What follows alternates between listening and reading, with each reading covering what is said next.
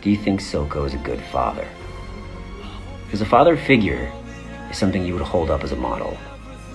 Wouldn't hold Silco up as a model, guys. Not the complete man. But do I think he was a good father? Well, we have to look at the list. I mean, when Jinx needed him the most, he tried to guide her. He was calm and not angry at a moment when she messed something up, except for when she killed all those enforcers and he lost his mind. But most of the time he was pretty even-handed, right? That's a good thing. He just wanted ultimately for her to be her authentic self, what he saw in her to be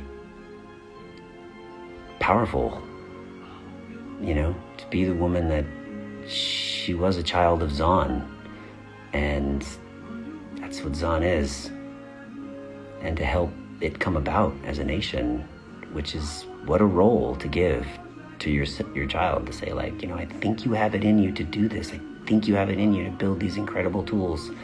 I think I do. And to give them purpose and to be behind them. Not perfect. I think Silco by far was not perfect. There were times when it was like, ooh, he said that. Oh, he did that. But I mean, by the end,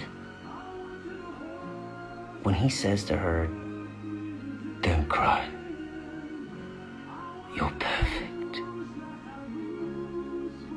In a way, he's happy to die and step to the side so she can be the one that brings about Zon.